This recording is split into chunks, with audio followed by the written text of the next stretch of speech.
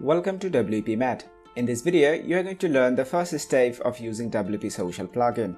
It's the most flexible and advanced social media plugin for WordPress. It offers you social login, social share, and social counter. I don't want to hold you up anymore, let's get into it. In order to get the plugin in your dashboard, log into your WordPress. After that, navigate to plugins, then install plugins. Now from the search bar, search WP Social, space, social login, and register. Then you'll find the WP Social login by Wpmet. Install the plugin, then active the plugin.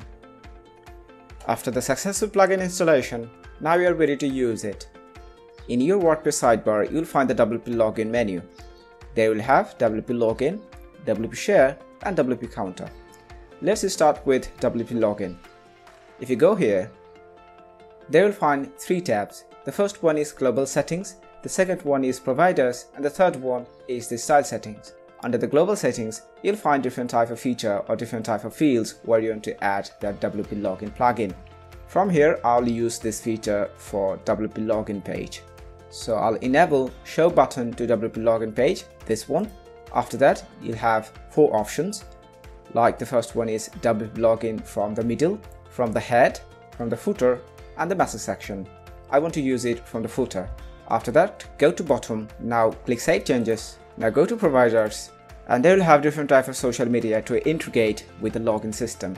From here, I'll use GitHub. Scroll down and click Get Started.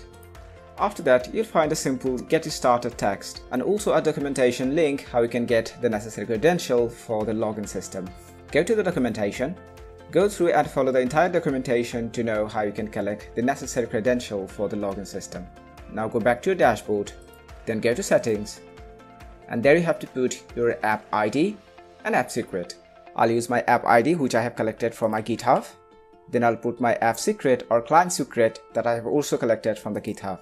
Now enable it and save it. So this is all about the settings you need to know in order to start with social login. Now let's log out from here, and in the bottom you'll find the button to log in with a GitHub account. Click here. After that, it will ask you for the authorization. It might take a bit of moment to redirect you to the page, and there you have the login dashboard.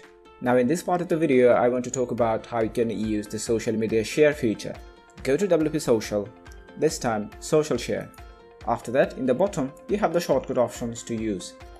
Now if you go to Providers, from here I'll enable Facebook, Twitter, and LinkedIn. I'll go to LinkedIn, enable it. If you want, you can change the text below the number, or you can also change the label name. I'll save it, then I'll go to Twitter, enable, saves, and continue this process. Alright, now if you go to Style tab, they will find more than 40 different types of button style, including the fixed style. Alright, now if you go to Share Settings once again, now you have to use any of the shortcut you want. I'll use the first one, so I'll copy it. Now go to your articles, click Edit. Now you have to use the shortcut using the shortcut widget.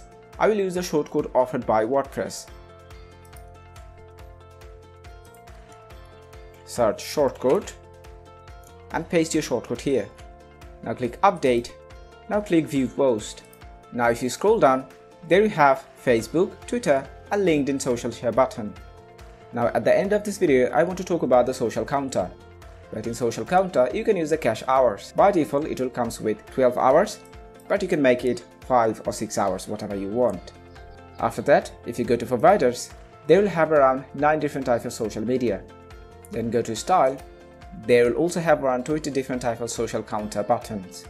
And the using guideline process is completely same as the social share. So this is all about the settings you need to know in order to work with the WP Social plugin. Thank you for watching this video.